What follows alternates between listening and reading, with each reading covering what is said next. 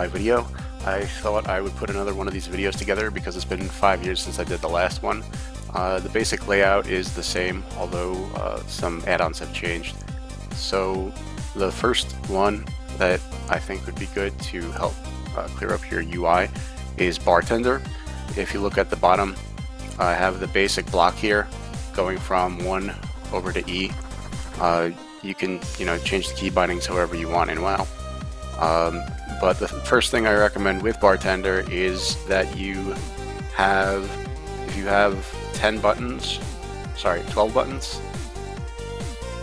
1 through 6, and then on the other side of the screen 6 buttons, that it splits the screen right down the middle for however many pixels you have. And I say this because you're going to base all your other add-ons right down the middle, so that everything is symmetrical, just so that it's nice and neat. The other thing that Bartender does is you can set the UI size on different bars, so you can have a couple of bars.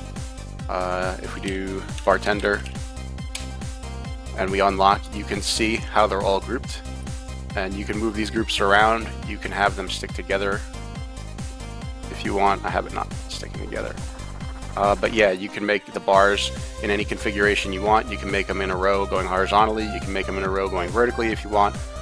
This is just how I happen to have them. You can even move the extra action, zone ability, and vehicle bars wherever you want.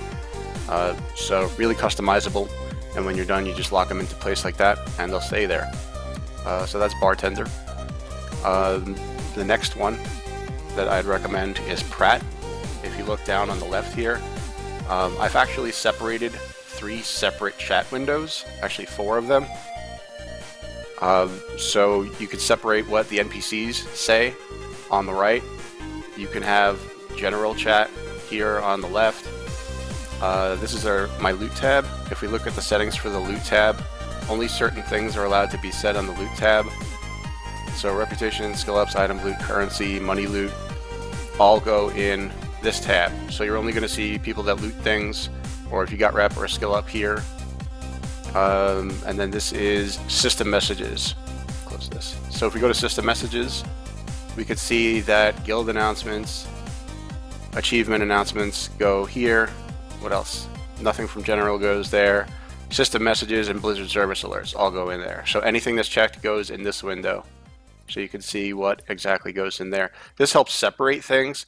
If people are saying things down here, it will stay in this window longer, because if 1 million people are looting, it'll show up in the loot window. You can look through the loot window.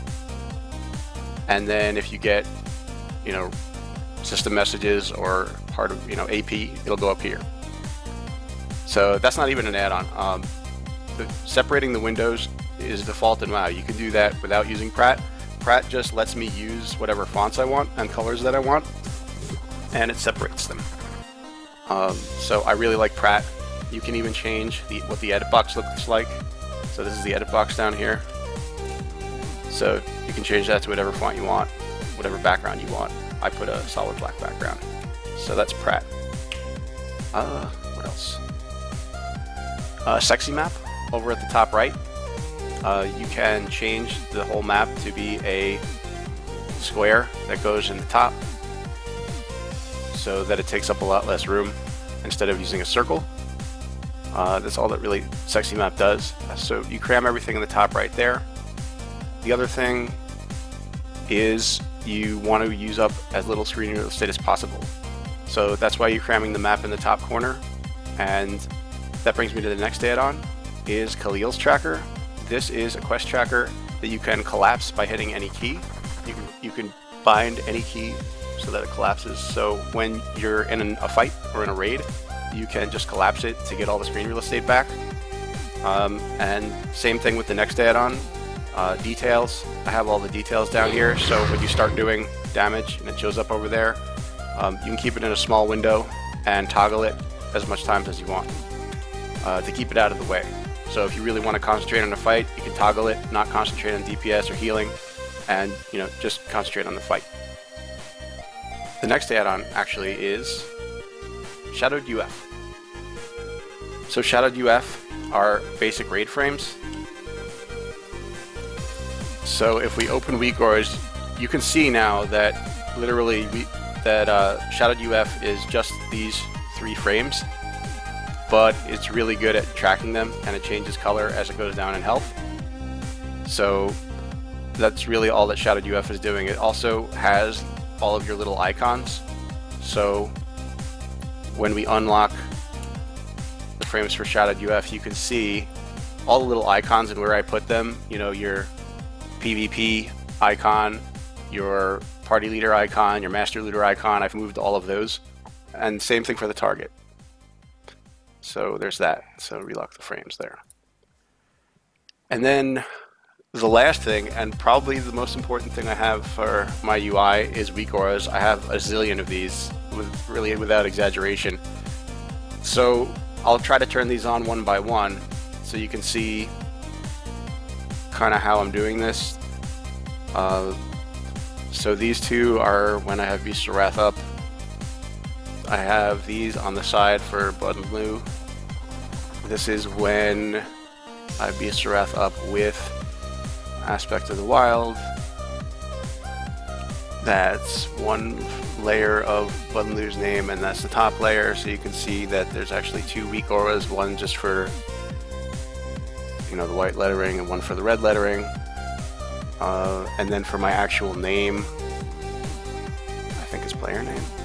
Yeah, so that's player name, and then that's another one with a conditional, whatever class you are, changes to the color class, and then underneath is a black shadow. So that's actually 3 weak auras just for my name. And then you have the target name text and the background for that text, and then you have things like player health.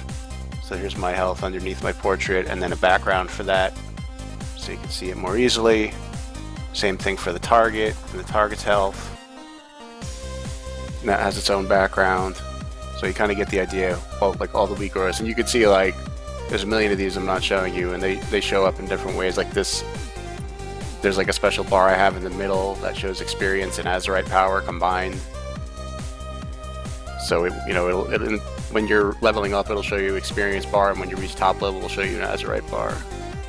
Another one is if you're fighting an elite, like you can put the old texture back over if it's an elite, or if it's a rare, it'll turn blue. So that kind of a thing is pretty nice. Cast bars for every class. So the Hunter cast bar looks like that, and will show up if you're casting anything there. So that's weak auras. Another add-on that I have with nameplates is Kui nameplates. It used to be, I forget what it was called, it was like 5 years ago, but I know it was Kui nameplates. So if you have that loaded, you do KNP. So this is the screen for Kui nameplates. It has a tank mode, so if you're a tank, you can have the targets be green. So I'd recommend that. I think that's it. So that's pretty much it. So good update. And if you have any questions, you can leave them in the comment section below.